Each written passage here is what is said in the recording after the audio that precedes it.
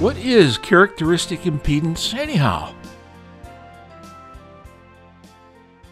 Let's close the switch and see characteristic impedance in action. Any wire has a distributed reactive impedance, an infinite number of LC stages through its entire length.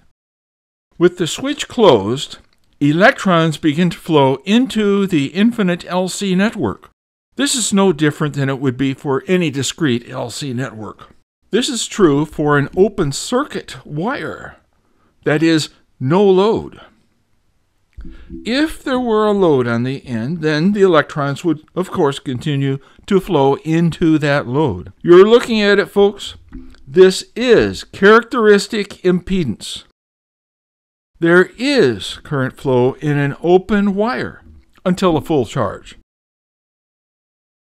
What governs this current flow? Answer: it's characteristic impedance.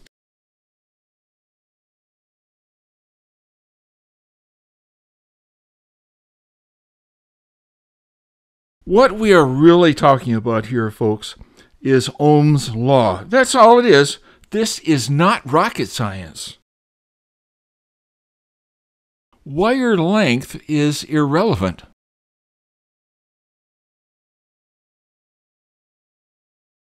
Now, I wonder why there is such a thing as a velocity factor.